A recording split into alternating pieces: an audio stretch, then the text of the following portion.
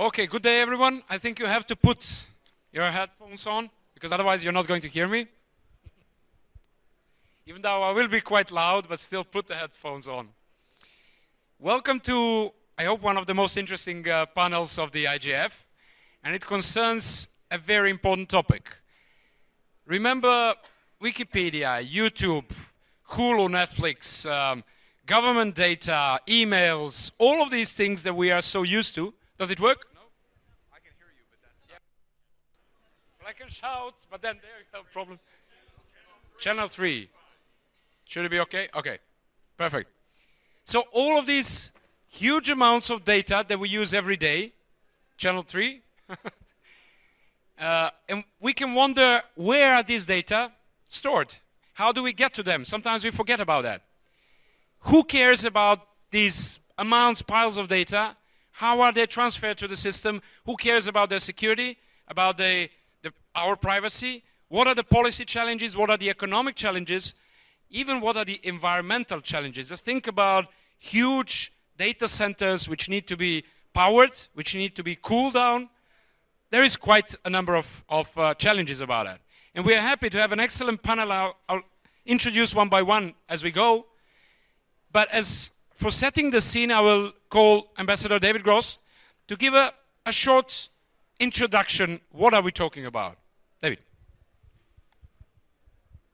Well, thank you very much. It's a great pleasure to be here. And you all chose the right workshop to be at, because this is clearly the issue not only of right now, but the issue of the next decade. Because what this panel is going to discuss addresses virtually all of the major technical and public policy issues in the internet space. You're going to hear about the way in which technology is changing, both in terms of transmission and storage. You're going to be hearing about many of the challenges that come from those who try to provide these services on a transnational basis. The issues of privacy, the issues of security. But at its core, what we're really talking about is the next wave of innovation and the ability of people to get access to their data and the data of others in order to inform themselves, to create more efficient and effective new businesses and jobs, the ability for them to educate themselves and others, and to continue to transform the world in ways that we cannot predict today, but will seem in a decade from now obvious. So how do we harness new technology? How do we allow for innovation? How do we balance access to information while at the same time securing that information from those who ought not to see it and to have access? These are tremendous technical challenges. These are tremendous policy challenges. And yet, solving these problems and taking advantage of the opportunities is the key to the future and the global future of all of us. We have an extraordinary panel here. The reason I'm here is a combination of, when you see the expertise that we have here on the panel, together with the comments that we're going to be looking for from you all, in your vision, your basis for understanding of what that future could look like, and what, more importantly, are the enabling aspects to make the future the sort of future that you are comfortable with, and perhaps more importantly, your children and your grandchildren's comfortable with. So you're putting all those things together and having the expertise that we have up here. What we want to have is a dialogue. What we want to have is education. Not so much looking, in my view, for answers, but rather to set the framework for the answers to find themselves as we go forward. And with that, I'm looking very much forward to hearing what this panel has to say and setting the stage. Thank you very much, and again, you've chosen well. Thank you, David. Even though you sit in the first row of the audience, you will be on the panel. But as will all of you, basically. And even though there is only one microphone, I love to run around the room, and I'll be gladly doing so. Whenever you have a question, and I'm sure we'll all have questions and examples, just raise your hand and I'll run somewhere there to give you the microphone. But to start with, let me just mapping the field, map what we are going to do today. Firstly, we are going to try to explain how does it all work. What is the relation between the internet exchange point and internet infrastructure with data centers, with local data, with big data? How does it flow? How does it work? What are the trends with the clouds, and what are the amounts of data that are traveling through? Then we are going to hear a couple of examples from India, from Japan, and from Nigeria. How does it work setting up data centers, and what are the challenges? And at the end, we are going to discuss economic and policy aspects of big data. So to begin with, I would like to call on Bill Woodcock from Packet Clearing House. You've been a lot involved with the infrastructure, with the internet exchange points, data centers. How does it all work? I'm sure that not many of us are engineers here, and even those that are might miss this. How does it all work? Okay, so I'm going to try and give the sort of 5 to 10 minute overview here. First of all, one needs to understand the distinction between content and eyeballs. Content and eyeballs are the shorthand used in the internet industry to describe traffic moving outward and traffic moving inward. Traffic moving inward is towards someone's eyeballs. They're looking at content. Content moves outward from a data center towards the user. So in any internet transaction, traffic goes through an internet exchange point. The traffic goes, so to look at what happens when you open a web browser. You open a web browser, you put in a URL, your web browser submits a query and gets a response. The query goes from your web browser through an internet exchange point to the web server. The web server receives the query, formulates an answer, sends that content back through an internet exchange point to the person who requested it, to your web browser. So that transaction is what forms the basis of the internet economy, right? Moving those packets is what makes money. It's what allows people to see web pages. It's what allows advertisers to reach consumers, so forth. So the things to notice about that. Every packet goes through an internet exchange point somewhere. It goes through exactly one internet exchange point, never more than one exchange point.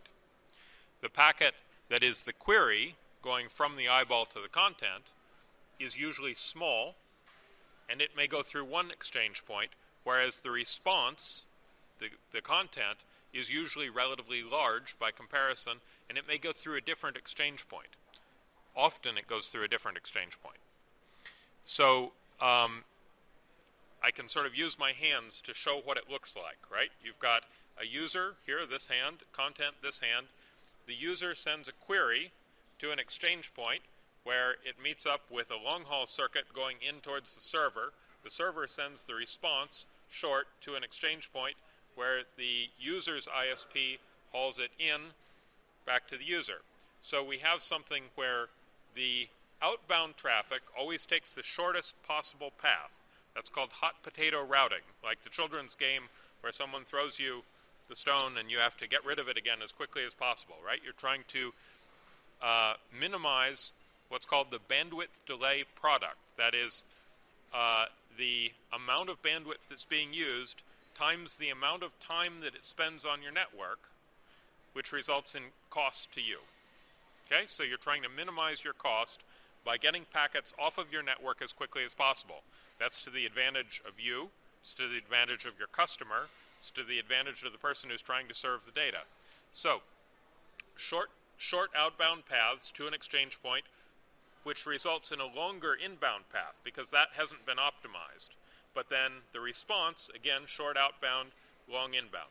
So that's the way all internet traffic moves.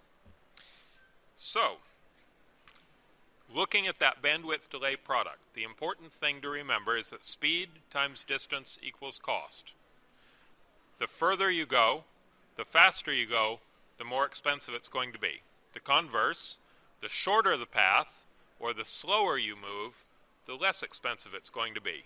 You're always trying to maximize your performance and minimize your cost. So if you want to go fast and have a low cost, that means that you have to go as short a distance as possible. Okay? So where a user happens to be is not really governable, right? The user might happen to be here in this meeting room, or they might be in an office building in Tehran, or they might be driving their car down a freeway in Frankfurt, right? Any of those are possible. In aggregate, they're all actually happening, right? All of those cases are actually happening. So we have to be able to support all of them. We can't depend upon a user always being in the most convenient place. The user is where the user is. The content, on the other hand, can be replicated. The content doesn't need to be in a car on a freeway in Frankfurt. The content doesn't need to be sitting here in a meeting room, right? The content can be cloned. You can take it, you can put a copy of it on a server in Baku, and then another server in Frankfurt, and then another server in Tehran, right? The cost of replicating the content is very low compared with, say, the cost of cloning a human being, right? So the content gets replicated. The content gets cloned to servers in as many places as possible. Now, specifically, the places where you want the content is as close as possible to an internet exchange point. That means that the long haul in from wherever the user happens to be, that we can't govern, right? Because the user will be where the user is. But the short out from the content to the exchange point, that we can minimize. We can put the content in a data center that is in the same place as the exchange point. We can put it in the same city. We can put it in the same building. We can put it in an adjacent building. In the big picture, we need to maximize opportunities for new market entry, right? We want new competitors always to be able to enter the market and provide services that are competitive with or more innovative than or at a lower cost than existing competitors. So we don't want a situation where only one provider of data center services, of hosting services, can provide can move content to an exchange point. So we don't want a situation where the exchange point and the content hosting service get tied together in a monopolistic relationship. So exchange points tend to be neutral. They tend to be not aligned with any particular market operator, right?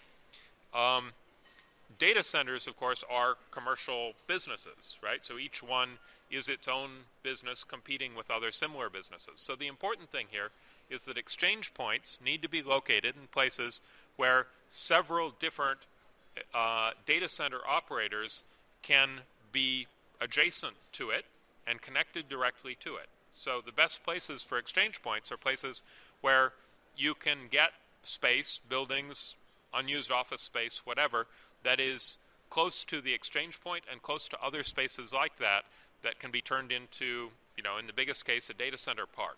But in the more minimal case, maybe there's an exchange point in an office building and there's some free office space in that building that can have servers put into it. So basically that's how this stuff works from a sort of speed times distance equals cost perspective. I think Bob is going to talk a little bit more about numbers. Do you want me to sit here?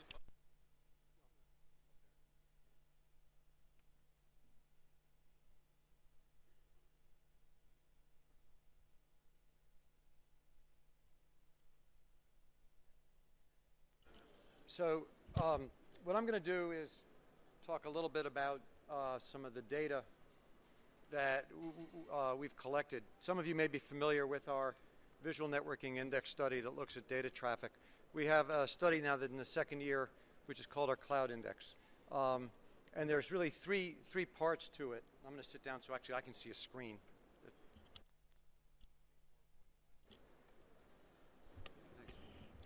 And you know, I can make more available more of the data later.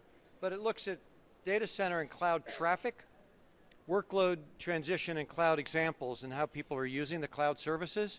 And then we actually have a cloud readiness model and a cloud readiness index. So those of you who are familiar with our visual networking index study, it tracks global, national, regional growth of data, fixed and mobile. But what we're also doing now is looking at data center traffic. And this is the traffic both within data center, between data center, and to data centers and back. And this actually goes to the point Bill was talking about how do you have efficient delivery and access and low cost, but highly efficient access to data center traffic, cloud traffic, and what kinds of network performance do you need to be able to achieve that? And what we're seeing is that data center traffic is growing globally now at a compounded annual growth rate of 31%, but it's huge amounts of data. We're forecasting by 2016 over 6.5 zettabytes. A zettabyte is 10 to the 21st. To put it in perspective, by the way, across the global internet, if you took all of the global internet traffic from the beginning of the internet through this year, that would be 1.2 zettabytes of traffic combined. The entire history of the internet through the end of this year. So we're talking about dramatic growths and data transmission. What's, in my mind, really interesting when I begin to look at these new data, what we're finding is that about 76%, let's call it 3/4 of the data of the data center traffic stays within the data center. It's a lot of processing. There's also, and we'll, I'm sure hear later about the scale efficiencies of data centers and why you need large data centers or co-located data centers in order to be able to support this kind of processing and traffic. And then there's about 17% data center data center to data centers, less than 7%. And then let's call it 15 to 20%, 17% actually is accessing the data center by the end user. And that's, web, email, video, etc. We look at the different kinds of traditional data center applications and cloud applications. And here we're defining cloud as shared access to things like voice, video, data processing, computing. So it's these on-demand types of services that are shared. And over time, well, traditional data, if you go back even 2 or 3 years, there was very little cloud traffic. Today it's about, or last year it was about 40%. In 4 more years, it's going to be 2/3 of the traffic will be cloud-based. So these are access to data and processing and applications and services on demand that really didn't exist before. So these are taking things off of your desktop and putting them into the cloud. Dramatic growth, and it's going to be 2/3 of the traffic. In terms of the cloud traffic, as opposed to total data center traffic, here we're seeing an annual growth rate of compounded annually of 44%. And again, remember the data center by itself was at 31%. So this is the fastest growing part of the big data traffic flows from the data centers or the cloud applications. The other thing that's interesting is proportionally, the real growth is coming from consumer, not business. Whereas the early data center applications, again, this is common sense if you think about it, were large enterprise government uses within their networks or within their organization. So it could be a large bank, it could be a large manufacturing firm, it could be computer-aided design, it could be government data center for access for the processing of data records, healthcare records within the organization. But what we're seeing now are these cloud applications being driven largely by video and video on demand, right? That's really driving cloud and data center, and therefore the traffic that is the consumer to data center and then also within and between data center. And I'm going through this very, very quickly. Personal content locker types of traffic, right? So this is your content in the cloud. It's SkyDrive, it's iCloud, it's the Amazon Cloud Services, it's Google Drive, etc., Dropbox. This is growing. It's more than doubling every year for each year for the next 5 years. It's growing at over 100% globally. And we're forecasting that this kind of application cloud traffic will increase 42 times between 2011 and 2016. So what is cloud and how do we think about the applications? Nobody had done this. Last year was the first time we did it, was how do we think about cloud applications and what are the requirements for cloud applications? So we divided, 3 baskets, basic, intermediate, and advanced. And we can get into the definitions of what is in each of these baskets, and it's all available online. But we looked at individual applications, and then we looked at what we call concurrent, multiple applications being run at the same time, because that's actually what's going on in the average household or office or school or hospital or government office. So for an individual application, a basic cloud application requires, it's not that much speed, right? I mean, it's not really a bandwidth issue. It's about, 2.5 meg down and 750 kilobits up, and latency can be above 160 milliseconds. An intermediate cloud application is going to, this is a kilobit. So, the download, upload. So download less than a megabit, 3/4 of a megabit, upload 250 kilobits. But for intermediate cloud applications, it's going to require more than that, up to 2.5 meg per application downstream, upstream up maybe even a megabit. And now your latency begins to become important. But when you're looking at advanced cloud applications, which also include some of the industrial applications, some of the medical applications, some of the shared work collaborative applications, then you're beginning to have additional requirements and latency of less than 100 milliseconds, which is tough. So that has to do with performance, getting the exchange points close. It's the distribution of the data center.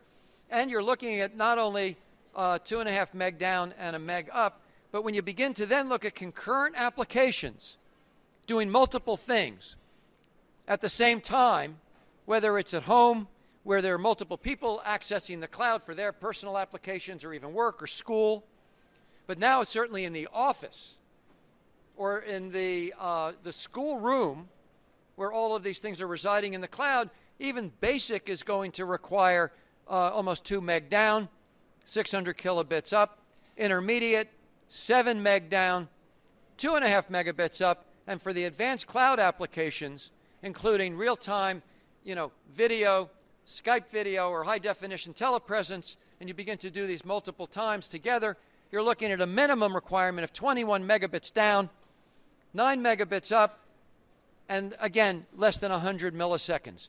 So these are the kinds of the network requirements to support the kinds of data applications in the cloud, these kinds of cloud applications that are being driven by the consumer.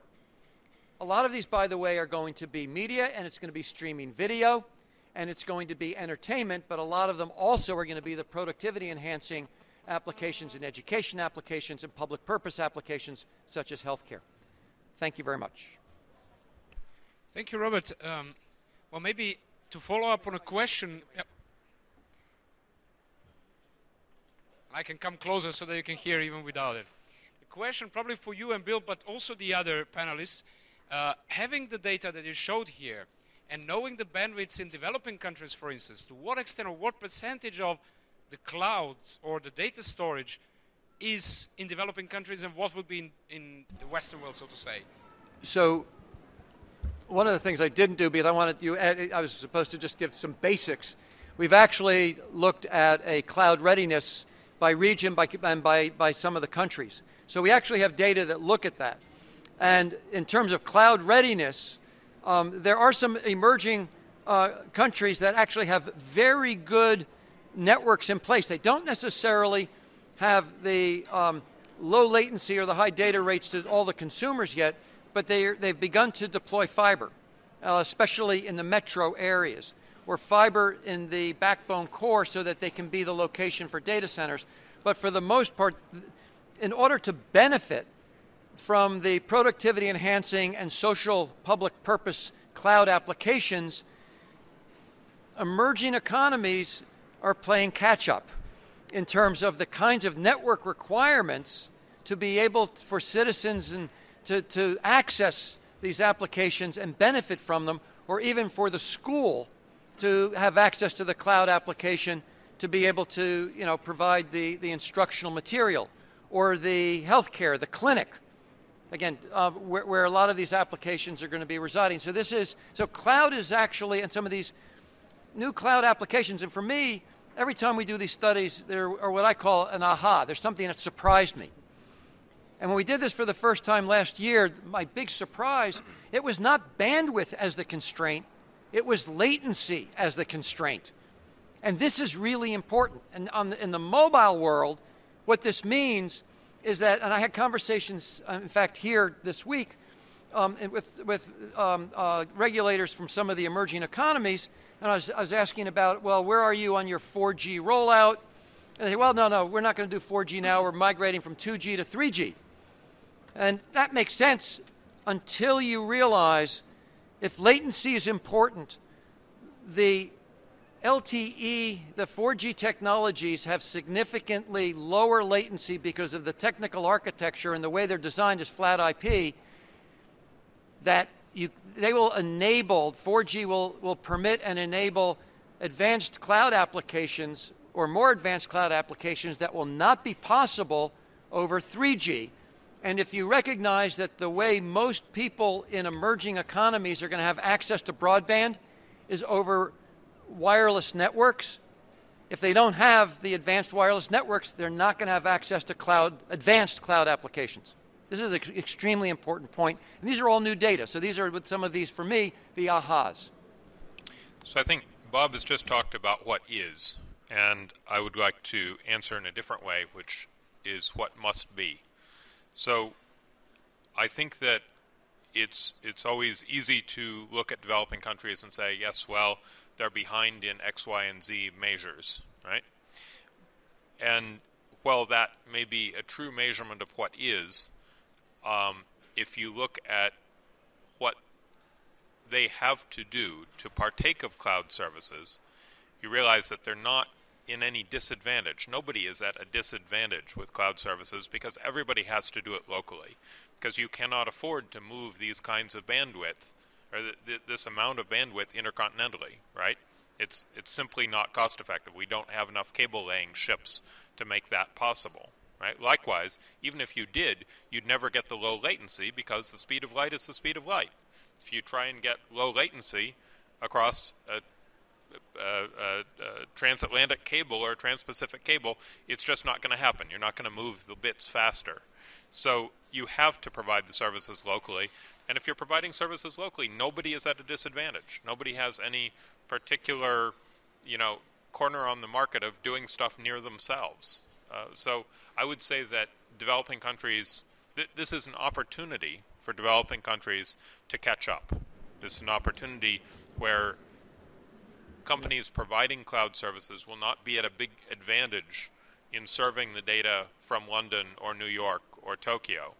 They have to go out and serve it in Nairobi and wherever. They've got to do it locally to the consumer in order to be competitive. And I know we're going to talk more about this with the other panelists, and I completely agree with Bill. Although at the other extreme, there are the advantages, the economies of scale and efficiency of large data centers, and so there's this balancing, the tension. So we need to think about these as regionally located data centers. You're not going to have one data center, one place where you have to go across the oceans, but having clusters of local and regional data centers, and then the internet exchange points, right, really are the enabler. Without them, it's not going to work. So these are sort of complementarities that are necessary for this to happen. But I agree, but because of these needs that we're now really understanding, nobody today is behind because it's still new for everybody. But if you don't move quickly, you will be behind.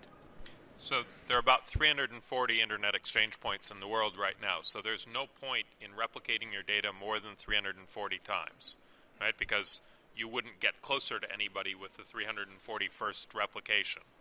but up to 340 times, each replication is going to bring you closer to some set of customers. It's just that the smaller the exchange point, the smaller that set of customers. So how competitive a cloud-based service is going to depend very largely on how efficient their engineering is and how well they're able to provide services at small scales in small exchanges, because the better they can do that, the more of those 340 they can afford to hit, and the better overall quality of their service will be. Thank you. David, before we move to you, I just wanted to, there is a question from remote, and anyone else wanting to ask anything technically or non-technically? While I read the remote, you can take a question. You've talked about the data centers, that they could be private data centers.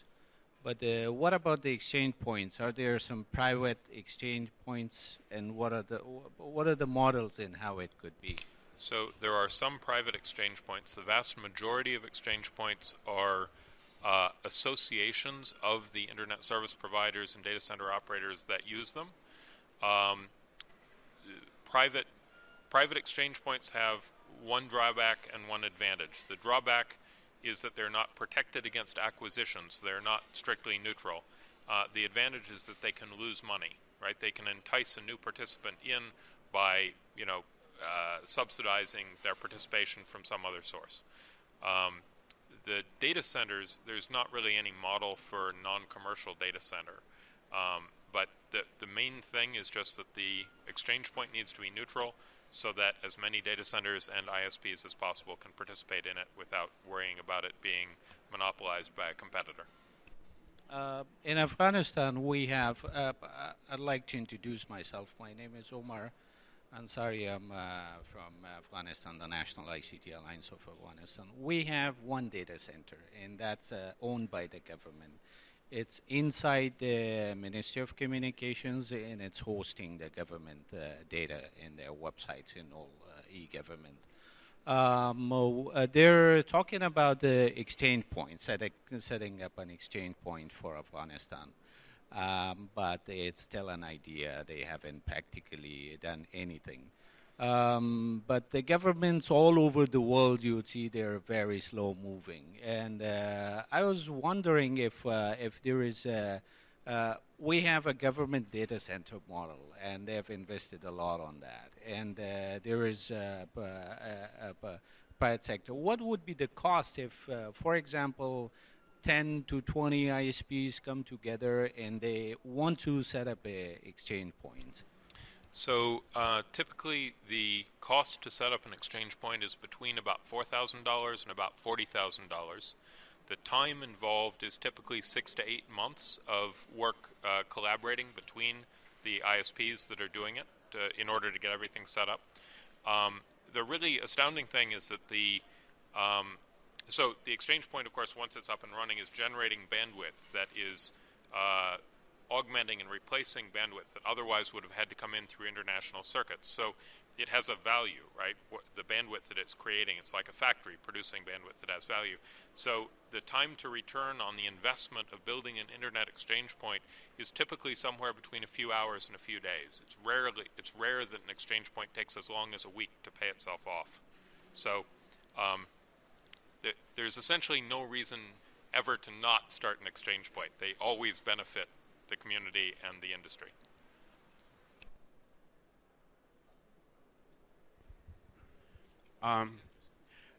My name is Ilyas Naibafailisli. I'm the director of Trans-Eurasian Information Superhighway project. We are trying to build a big pipeline, basically from Asia, Hong Kong to Frankfurt in Germany. And one argument I always used in support of the project is that the demand for the low latency and the cloud applications really requires us to have a tier 1 regional network. What I hear from you today in the presentation is that this is not such a strong argument, and what we really need instead of the big highways that run from one region to another is more like a network of local ISPs. I just would like to ask your opinion, how valuable could be a big kind of regional highway in a region where there aren't many. Like if you look at the global map of telecommunications, as I'm sure you all did a lot of the times, you see that there are very limited amount of tier 1 networks running in Eurasia.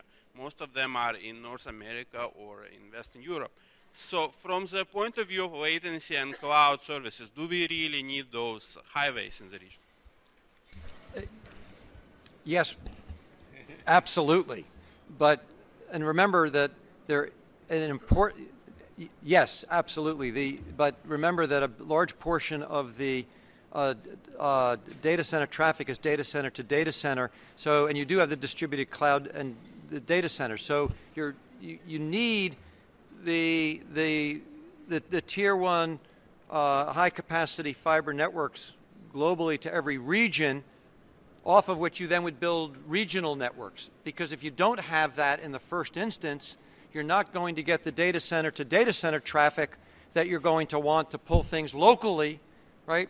And then from there do the local distribution.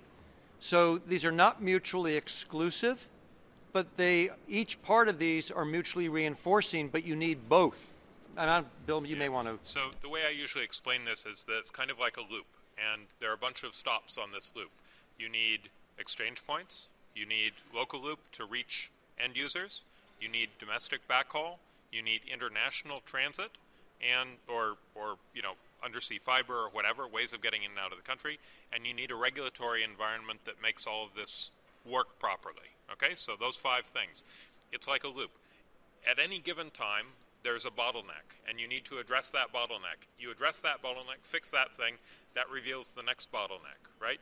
Maybe you take care of the exchange points, you get them built, and suddenly you realize you need a lot more international bandwidth. You get that taken care of, and suddenly the bottleneck is now on the local loop into people's houses. So you do a new domestic fiber deployment. Now the local loop is in your regulatory agency because you find out that there aren't enough people who can build fiber out in the country, right? So you address these things, you keep going around and around, right? 110% annual growth, more than doubling in size every year for 30 years. You have to just keep going around that circle, working your butt off constantly for an entire career, right, to keep up. So the answer to your question is absolutely you need that, and you also need the local loop and the regulatory environment and so forth, right? You need all of these pieces, and the moment you think you've gotten through with those 5 pieces, you're starting over. Now, I see Naven is knocking the head, and you're confirming that these are the things that are really needed for the developing country. Now, there we have a couple of cases from India, from Japan, and from Nigeria. And we have AT&T, and we have Google, and we have a local data center. What are the experiences in your countries? Navin. Thank you. I would like to agree to my fellow participants in terms of, yes, we need to have all the 5 points together, and more importantly, the regulatory framework and the policy framework. Especially from an Indian context, yes, cloud is new from a telecom service perspective. But the good thing is there have been discussions going on, especially recognition of cloud as an important future roadmap in the national telecom policy, as well as the regulator themselves have come out with consultation and discussion with the industry to understand the fine pieces and nuances involved. We need to understand, especially when we talk about localization of data and its implications, there are a couple of issues. Yes, there is a need to have a sovereign need to protect the data in country. There are a couple of issues relating to the privacy of your data, the security of the data, need to have enactments and judicial framework relating to data protection. So as a global operator in India, we have been working with the government, and again, there have been some draft consultations which schemes to address the issues on privacy and encryption. Because as we move along, gone are the days when we used to have only in-country networks. The future is cloud. And in a global environment, it becomes imperative that there should be a free flow of information and data across networks. Agreed, subject to your local regulatory norms. But unless we have interoperable compatibility and mutual recognition of our standards and certification this will seem difficult. So we should certainly continue. If the economy has to grow, the global environment has to grow, it is very important that we certainly fix these pieces relating to the privacy, data protection, and settle the jurisdiction issue of cross-border data flow. In India, the remarkable work is currently on, and it started way back in 2006 when the government of India enhanced the foreign direct investment limit in telecom sector from 49 to 74%. But with that came a couple of security-related concerns, which stated that you can't take your data, especially customer data, billing data, outside of country. But with that, the discussions going on, and recognition of the fact in the policy that we need to make India as one of the global hubs in cloud. So effort is already underway, and as a company, as an industry association which we head, we have been working continuously on developing and coming out with rules which favor the cross-border data flow and which does not restrict or impede the growth of global networks just by localizing into a particular country. Thank you. Thank you. We have one more point from India. Naresh? My name is Naresh Ajwani. I was a director with National Internet Exchange of India, so my response would be more on the experience of National Internet Exchange in India. Despite we have 7 internet exchange points, the traffic is only at 2 exchange points. And I have a question to Bill, and a compulsive argument I'm looking forward in terms of how to convince ISPs from, or desist them from doing a private peering. They prefer private peering, which is one of the reason of not getting this internet exchange points, the traffic data which we expect at least in a country like India. Well, I would encourage you to compare the practices at NICSI with the practices at exchange points that you feel are more successful. I think NICSI has unfortunately had a series of policies that have discouraged participation. I think that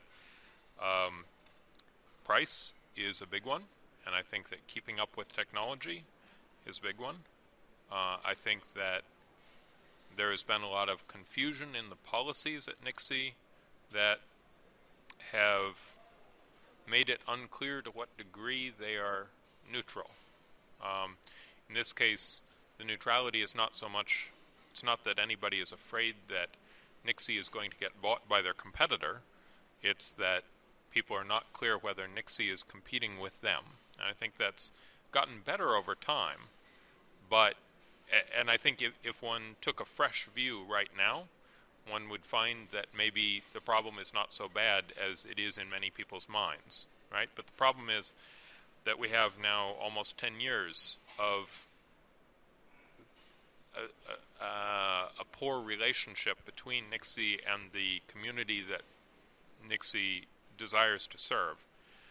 And it's not clear to me from my conversations with ISPs in India how likely that is to be fixed. And that's why I see ISPs in India doing so much private peering in data centers that are not otherwise exchange points, and it's very much hampering growth in India.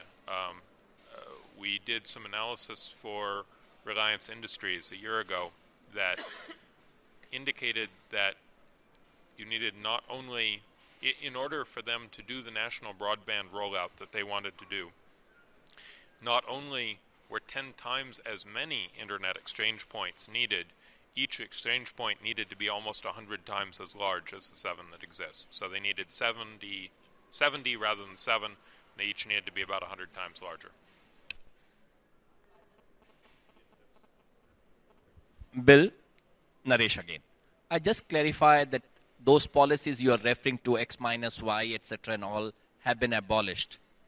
Still, there is a challenge of a private peering being preferred more vis-a to internet exchange point.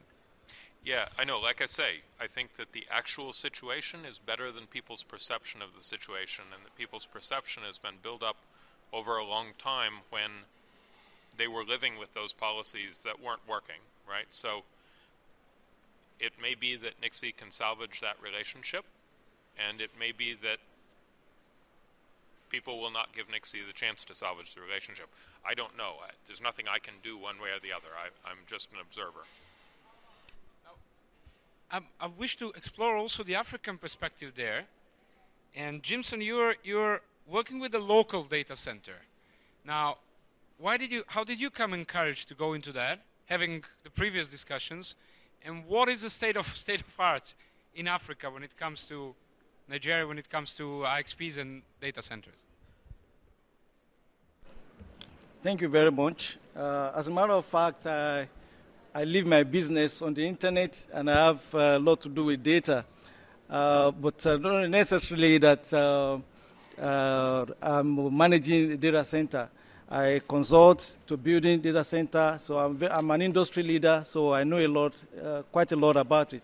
Well, my name again is Jimson Olufuye. I used to be the president of the Information Technology Industry Association of Nigeria. I finished my term last year, and after that responsibility, I saw a need in Africa at large for us to have organization wherewith we can speak with one voice. And there in May, my colleagues in African countries, we came together in the ICT Industry Association to form the Africa ICT Alliance. And through this network, the idea is that from the private sector, we'll be able to share information, share ideas on how to cheetah pivot African development in terms of ICT. When I say cheetah pivot, it's beyond catching up. It's beyond leapfrogging. Cheetah is the fastest animal, and pivot, and so we need to really move fast. And this message was really shared in the Nigerian industry about 4 years ago. And before then, internet penetration was very poor. Telephone density very poor too. In fact, if you look back 10 years before now, tele density in Nigeria used to be 0.05%, but now 10 years later, we're looking at about 65% tele density, and internet access about 30%. That used to be 0.01% about 10 years ago. And the advent of internet exchange point helped a great deal. Right now, we have about 6. We are building the sixth exchange point, in the critical region in Nigeria. The role of regulator is very key. I allude to those 5 points, key, to localizing data. The regulator actually did a lot of facilitation. Number one, there was a relationship with the operators, and there was also a relationship with the user. So there was what we call user parliament. In fact, it happens every month, user parliament. They just finished one. So the regulator is really industry friendly, and that helped a great deal. We, even as I'm speaking, we're working on having another copy of, say, L-Root in Nigeria. That's the first copy came in last year, and these are the things that could speed up data. In the entire African region, I think we have about 8 countries that have root server copies. That is very important. And exchange points, 17 countries in Africa have IXP exchange points. And right now, we have a lot of undersea cables. The ice, indeed, big pipe is very important. Trans-regional pipe is very important. In fact, until we had big data conduit between Europe and Nigeria, broadband, there was nothing like broadband. But now we're talking about broadband. In fact, local data is increasing. My local language is Yoruba, so there are a lot of Yoruba materials, Yoruba contents, all of a sudden. And that leads to the proliferation of data centers. You have the telco building their own data centers, and government data center. In fact, they're expanding the government data center. Government is talking about paperless office. Okay, so even with the challenge of security, challenge of privacy, but because of the platform, the latency is reduced. The latency is reduced, and the cost is also reduced. So there is an interest in getting this across. So I want to underline the role of regulators. Those regulators are here, representative, very important. Perhaps Nigerian style could be used or could be adopted, relating with the users, with the user parliament. Every month is in the 7th year. They get feedback all the time. They are criticized, and also with the operators. And even the law is trying to catch up. The law, it's like, the parliament trying to get the law, debates, and so on and so forth, then the time will expire. So getting the law to catch up is a challenge, but practicality, people need this. People need the services, and it needs to be at real speed of light, and it must be on demand. So we are truly on the path to cheetah poverty. Thank you. Thank you. And when we talk about the big ones that are using the data centers, that we have Google, and okay, the Japanese experience is probably much different, or is it, from the African and Indian perspective? So hi, I'm Ko Fuji from Google, and I'm from Japan. Yes, I think it is right to say that Google is not a Japan-specific product or a service. Google is a cloud-based internet company. I'm afraid my experience on intervention will not be specific to Japan, but I hope I can paint a holistic view of how Google sees data centers and what are the factors that come into play in building data centers. So I guess the topic that I was asked to speak on was where do we build data centers and why are they there? So try to speak from that perspective. And as I said, Google is a cloud-based internet service. And I'd like to thank Robert for bringing up the difference between consumer-based cloud services and corporate-based cloud services. So Google is both. We do provide Google Apps, which is a enterprise cloud service for corporations as well as governments and organizations. And all of the services that consumers use, such as Gmail and YouTube and search and maps, all these are all web service, web cloud services. Cloud means that shared access, as I think Robert has said, and it means that you are free from the device that you use, whether it be PC or handset or tablet. And what it gives you is it gives you the flexibility to use your content from wherever you want, whenever you want, and it also, if you're a corporation, it also gives you the reliability and the scalability. So in that regard, I'd like to talk about how we build data centers. There are actually various factors that come into play when we talk about building data centers. And I think throughout this discussion, the first two discussants have focused on network engineering aspects, and we've also had discussions about privacy and other security-related regulations. Those two are very important aspects, but there are other factors that come into play, and so as such, I hope that I can paint a more holistic view about building data centers.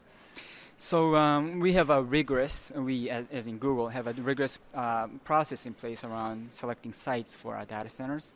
We take into many technical and other considerations into account. Some of the key things that we look into are, of course, what we have already discussed. One is our proximity to our users. We like to be close to our large users, and we like to serve as many people as we can. So proximity is a key, and reliable network and bandwidth to serve the volume and prevent latency is also important. I think we've discussed this.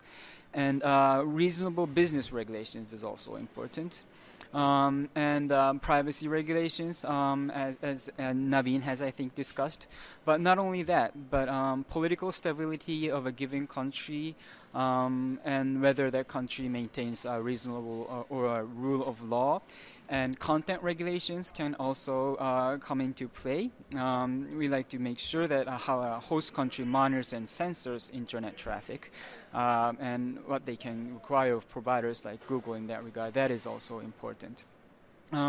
Outside from these regulatory aspects, Google data centers they consume a lot of energy, and as a corporate entity, we care. A responsible corporate entity, we care a lot about energy efficiency and its impact on the environment.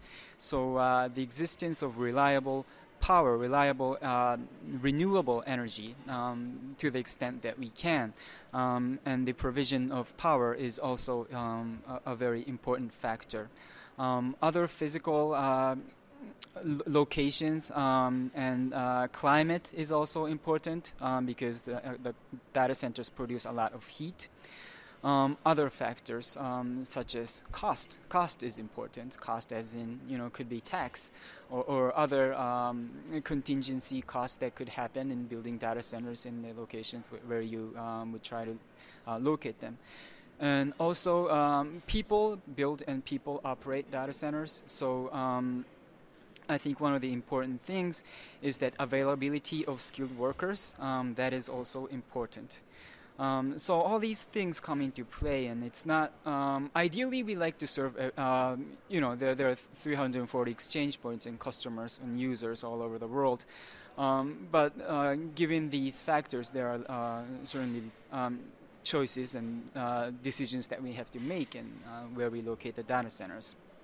So, but where are these data centers located? And a lot of people ask these questions, and we do realize that a lot of people are uncomfortable about handing over their data to an unknown location.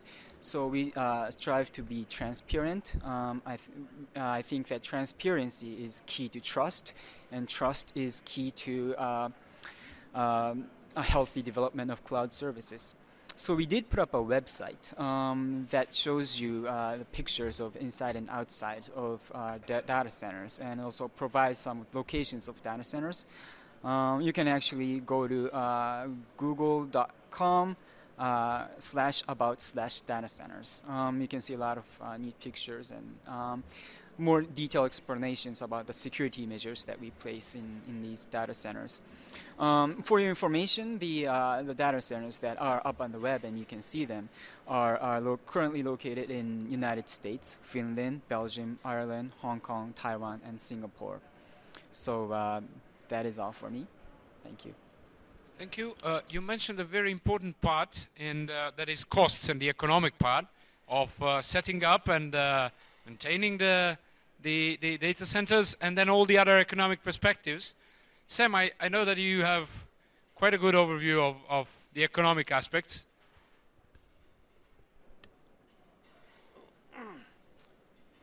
Good afternoon. I'm Sam Paltridge. Could you bring my presentation up on the screen? Just while the presentation's coming up, I was asked to provide an economic perspective, and the economics being the dismal science, I'm here to be dismal and talk about costs. And what I was asked to talk about are basically the costs of legal or regulatory barriers to trans-border data flows. I could actually do it in one slide. Now, there's very good reasons to have regulation in areas such as privacy, and we've just heard about that. But essentially, markets need information to operate efficiently. And if you put barriers on that flow of information, you essentially impede economic and social development. And the internet basically regards this as an inefficiency and routes around it. And if the internet routes around it, you also lose the benefits that come with the internet. And, that's basically, if I only had 1 minute for a presentation, what I'd say. But since Vlad's given me about 8 minutes, I'm going to extrapolate a bit and give an example. And because cloud computing is very new, there aren't a lot of examples of there aren't a lot of examples that allow me to be dismal. And I needed an example for me to be dismal and talk about how bad regulation could impose costs on transborder data flows. So what I chose is, because I know telecoms pretty well, is termination charges. And if you don't know, there's a number of countries around the world that are imposing termination charges on incoming international traffic. Now, you can say, well, everyone does that, everyone charges termination. But what these countries, and what makes them different, is the governments are imposing a standard rate for termination across all providers. So here in the slide, I've given the example of Ghana, which imposes 19 cents as a standard termination charge across all operators, whether they be fixed or mobile. 6 cents, that's the blue charge in the slide, goes to the government. Well, perhaps because they pay a company to monitor the traffic, and probably half that goes to that company. The reddish part is the amount of money that goes to the operators, and the green part is the amount that Skype adds to that charge. And then there's an extra charge on that, which is the purple part of the slide, and that's the tax that at the other end of the call a government will charge in value-added tax. So say this is a call from the UK or the US to Ghana using Skype. There you get up to about 32, 33 cents, which includes tax on tax. So it's consumers paying tax on tax. If you look at a Skype call in the opposite direction, it's about 2.5 cents. I could have chosen any of the Ghanan mobile operators, or perhaps Airtel, and they charge about the same price for an international call from Ghana to the US. So you can see there's a substantial difference, and when you start having substantial differences like this, you start to get all sorts of bypass happening, you start to get all sorts of effects that the government may not anticipate when they impose that regulation. And so I'll stop picking on Ghana and I'll shift to Congo to give an example of what happens when you apply a policy like this to incoming international traffic for termination. Now, looking at the two slides, they show the number of telephone calls that go from the US to Congo and the number of minutes that go from the US to Congo. Can anyone guess at the point in time when the tax was applied? Increase the cost to consumers, consumers react. They make less calls. There's less traffic, the government gets less revenue, there's an overall welfare loss to consumers, everyone loses. This is what happens when you get bad policies about the international transfer of data. Now you could say, Sam, that occurred about the time of the international financial crisis. So was it the international financial crisis that caused that drop? Probably that contributed. But what I've done in this slide is show the average for Africa, which is the blue chart, with 3 countries that introduced standard termination fees on incoming international traffic. The red one is our friends in the Congo. That's had this policy for the longest, that's 1.5 years. You can see the biggest drop of traffic has occurred with the greatest amount of time, that's for the Congo. The other 2 have only had the policy for the years that data are available for 6 months. And you can see lesser drops, but again you can see a substantial drop above the average for Africa. So if governments don't think through these policies that they apply to international data transfer, this is what can happen. Now, I'll stop picking on Africa and I'll go to Pakistan. Pakistan is about to introduce, or has just introduced, this policy. It's set up what it calls an international clearinghouse. Basically what it is, it's a cartel. And it's not often you can show a photo of the cartel members. But these are all the members of the international companies that provide international services into Pakistan. And what the government has done is said, okay, we're going to make a standard termination charge that all operators must apply, and we're going to lock in market shares. This is exceptional. Imagine if you're a telephone company in this room and you're allowed to lock in your market share. It doesn't matter how good the competition is, how good the new innovative services are, you can have your market share forever. And of course, it doesn't make sense. And the lady in this picture is the head of the Competition Commission. She said it doesn't make sense. But the policy has still been introduced, and it's been there for a month now. So last week, some of the people that want to challenge this policy took it to the High Court, and the High Court said, well, perhaps this doesn't make sense, we need to have a look at this, and they've currently put it on hold while they consider it further. So what's the real cost of this? One is an economic cost. And if any of you have got time, you can read the slide, read the text. There's lots of diaspora overseas. They send lots of money home to developing countries. They don't earn a lot. And what I pulled this story off one of the news stories today because there's the diaspora all around the world objecting to Pakistan's new policy. And basically, this is from Oman, and it's two gentlemen that were interviewed in the paper today, basically saying, we don't earn a lot. We spend a lot of it calling home. Some of us don't visit home for 3 or 4 years. We like to talk to our families either daily or weekly. If you triple the cost, this is a large bite out of our income. And here you see two examples. So there's a social cost as well as an economic cost that hasn't been thought through.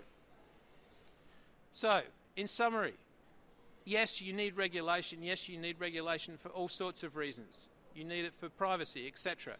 But if you're thinking about cloud regulation, think about the costs and think about what bad regulation can do.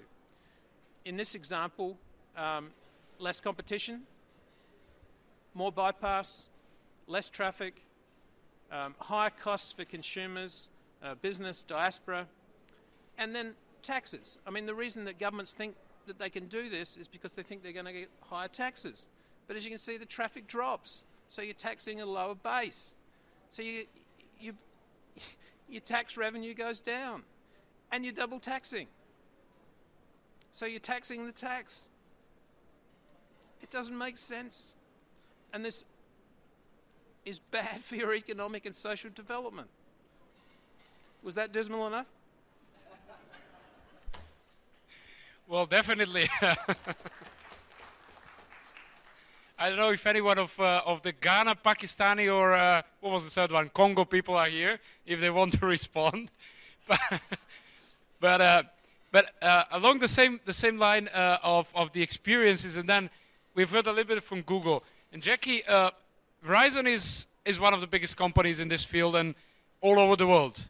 Now, after listening to all these examples and how the things are happening in developing world, how would you say, how are you managing as a Verizon in this field in developing countries and in US?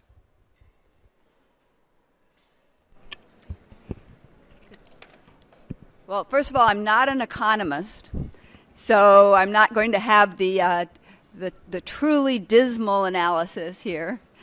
I'm with a company that actually has a lot of experience in offering global services. And so one of the points that I want to make is that as we move into cloud services, they are different in many ways, but they're the same in many ways. And I think there are implications for that as you look at public policy.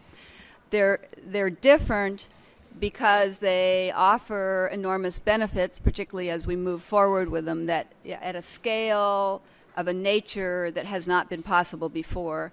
So I will first summarize some of the benefits that are already happening or are potential for emerging economies, because it's the loss of that potential opportunity that creates the harm if we get policy wrong.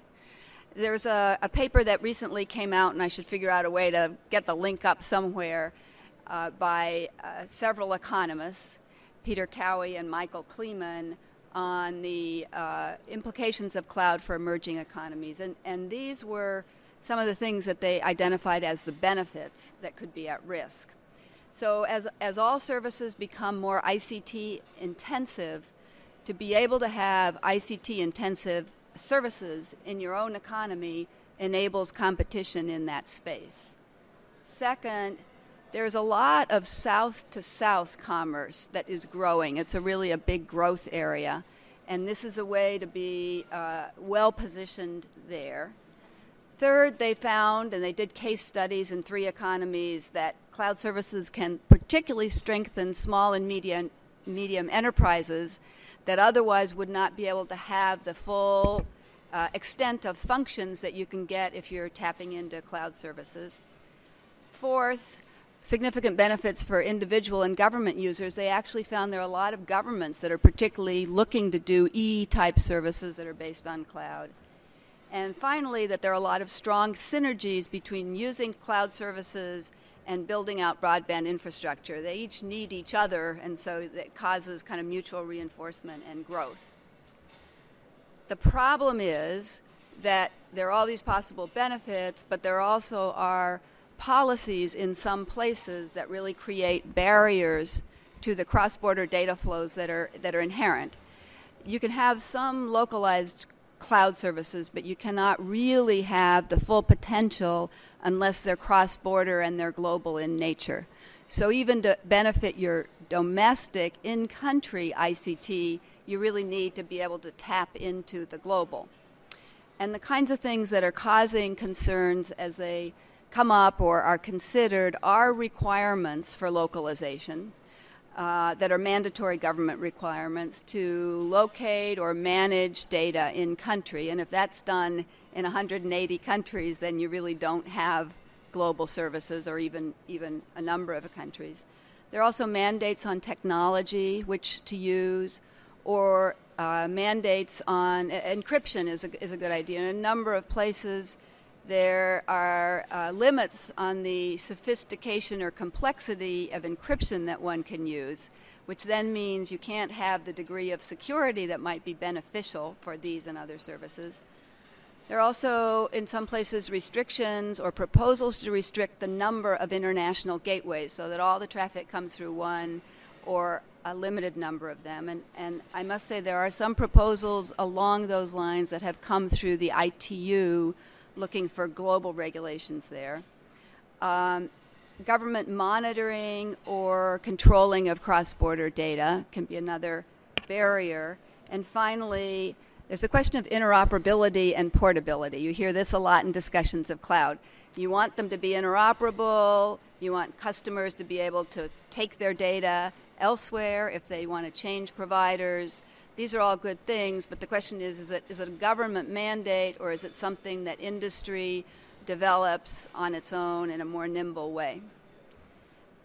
So the point I'm trying to make is that these could be challenges to what otherwise brings economic benefit. So then my final thing here is to say, well, how would we think about public policy? Because I do public policy. I'm not an economist. But how, as a government official and as private sector that's involved and as users, how would you think about this? And here are a few thoughts.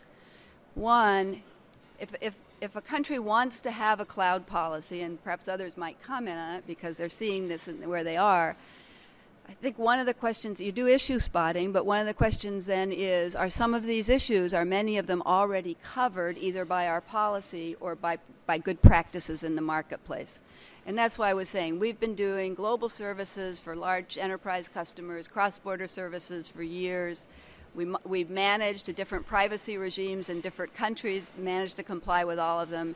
And so ask, well, do we need to impose a new rule, or is a lot of this already covered?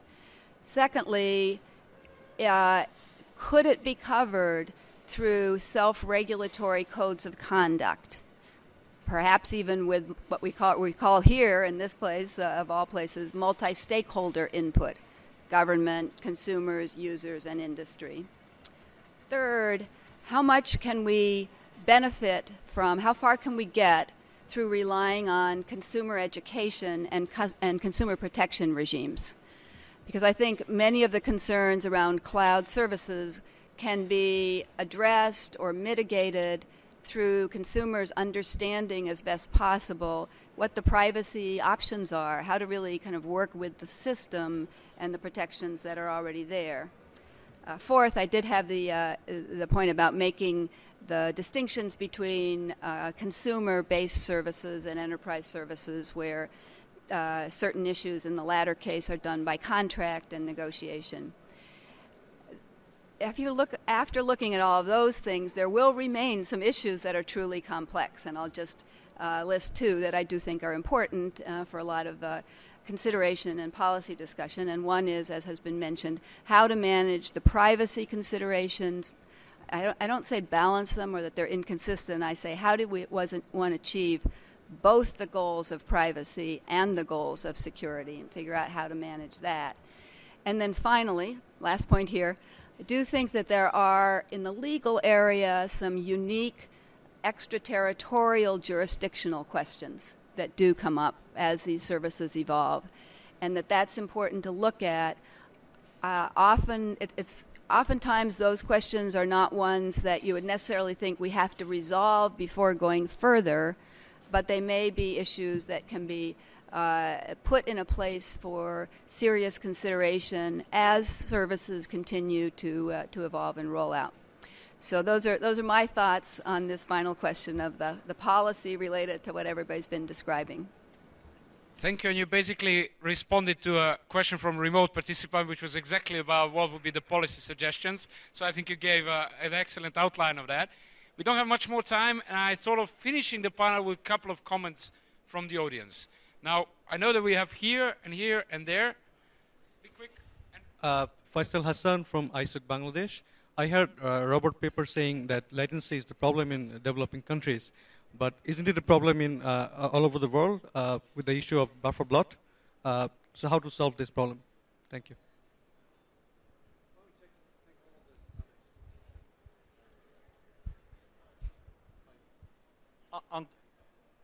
One comment on the list of policies that you suggested. The way we have been talking to cloud is, especially when you talk about policies, is really defensive. You know, privacy, security, extraterritorial rules, etc. I'm never hearing what sort of policies that we need to put in place in order to enable growth. To enable growth, more jobs, more companies, more startups, and I think that's where we need to focus as well, and where governments need to put a lot of energy thinking about how to take cloud to the next step rather than how to stop it from growing.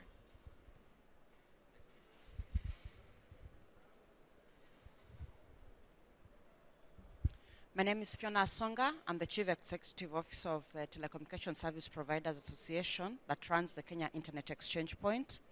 And based on the discussion we've had this afternoon from the panelists, mine is 2 points. One, I think what comes out clearly is the fact that it is not possible to work on localization of data without considering the status of the exchange point, the level of content and where the content sits in terms of trying to localize that content, and the availability of data centers. And I think with data centers, I would emphasize on neutral data centers, because we do have a situation in Kenya where there are data centers, but because the data centers are owned either by government or private sector operators, we don't exactly have firms in Kenya that specialize in building, just building data centers and running data centers. So that creates a challenge in terms of being able to synchronize all the three in order to be able to effectively bring out the economic benefit of localized data to the end users and the economy as a whole. And I think that is something that we should not be overlooked and should be emphasized on. Secondly, based on our experience, we realized that, and we have gone out of our way as operators to seek neutral data center operators to come into the country. And we've used different forums and partners for these, and it's bearing fruit to a point that in the next couple of months, there's likely going to be an Equinix-run data center within Kenya, which is going to be a neutral data center, because Equinix are not in the business of the telcos. They're really pretty much specialized in putting up data centers. Thanks. Thank you. We have one more comment in the back, and then we wrap up. My name is Bitange, and I just want to get a clear position. I'm not answering Fiona's question, but Robert said there is an issue with latency when the data centers are offshore. And Jackie said that you need to leverage on data centers that are offshore so that you can get the economies of scale. So can the contradiction be cleared? Okay, we have two more. Gaurav from Limelight Networks. Actually, I'd add to that. I think I was hearing what Robert said and what Bill said and what Sam said. And a lot of times, these days, the compromise is, whether you build a local data center and build to that place, or given the use of DWDM and all the other technologies, the transit cost, the transport cost is going down so much. At the same time, the cost of building the CapEx in building a new data center and running it is so high that unless there is strong economic business there, we don't see a prospect of building into new markets. And ourselves, and I've had this discussion with a lot of people, is once the fiber is there, DWDM makes it really cheap to backhaul stuff to an existing center. So the economic is skewing towards using offshore existing centers rather than having the CapEx to develop new centers. I don't know if Sam has done any work on that, or how do you see that? And that's where the latency is always going to be a compromise, Thank you. One last comment. I have to finish here. Hisham? Thank you, Vlada. I got several messages from the panel on how this cloud trend is not putting developing countries at a disadvantage. And from what I see of policy challenges and other technical issues, I think there is a challenge for developing countries. It's not that the cloud is a bad thing, but it is challenging, and everyone needs to take good account of that. For me, I think one principal change is presented in the intervention or the presentation from Google. Now the data centers, they set the criteria for the place to be put. Usually in traditional services, governments would set a certain criteria for services to be delivered in their countries. Now it's the other way around. Now the big data centers, they put the criteria for which place to put the data centers. So this is challenging in terms of policy, in addition to the other things. It also puts more load on the traffic and the international segment of that. So I'm not again saying that cloud is a bad thing. It is serving customers, especially with the proliferation of devices that each user is using nowadays. But again, it should be recognized as a challenge for developing countries especially. Thank you, Hisham. Whoever wants of you, Twitter form, 140 characters, quickly. You want to start, Robert or Bill? So I would say that what Sam said in his relatively diplomatic way can answer what you're saying, that the problems that you observe in developing countries are occasionally they're due to geography, occasionally they're due to economics, but very often they're due to sort of self-inflicted policy problems, right? And by opening up the policy environment, by opening up the regulatory environment, by making it look more like the regulatory environment in places that are working well that you want to emulate, that's how you get businesses to, instead of saying, well, we'll locate in Singapore and backhaul to you, instead that we'll build a data center here because it's a place that's good for business.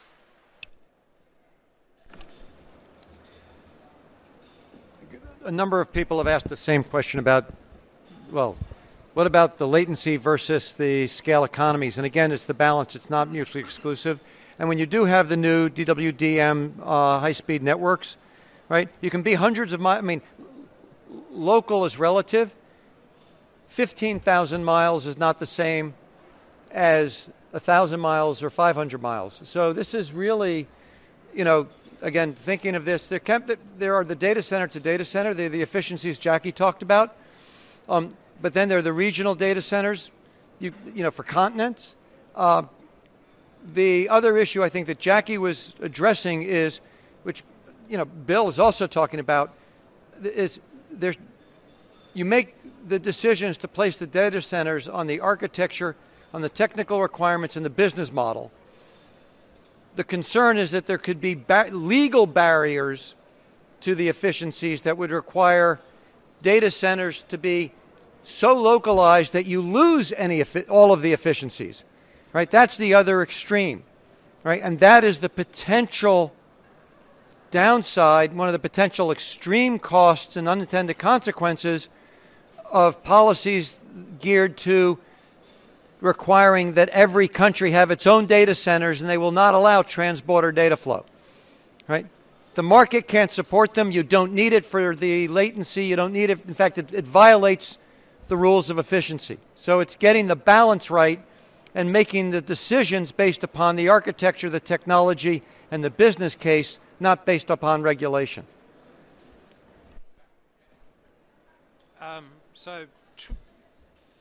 Two tweet answers to the two questions. One from the gentleman there about jobs and big data. That's on our work program. We'll be looking at that. And the question back there on backhaul and fiber, yeah, we're going to be looking at that too. Yeah. So, and I like that question on policy. The objective behind suggesting some policy measures relating to cloud is not to say that we want regulation on cloud. The suggestion is to have the elements which might have effect on the growth of cloud. So one of the requirements of having a privacy registration, because there is a legitimate need to protect the privacy of customers and the data. Secondly, there's a legitimate need also of the meeting the requirements of lawful enforcement agencies of respective countries. That's very important. So when we say put in place the policy, it means to create an environment which fosters cloud, because you have endless opportunities. But at the same time, there are legitimate requirements of having data servers within the country for getting the required information for protecting the domestic turf. Having said that, security, location of a particular server has got nothing to do with security. You might be having in-country servers and data servers, but that doesn't mean that your turfs are protected.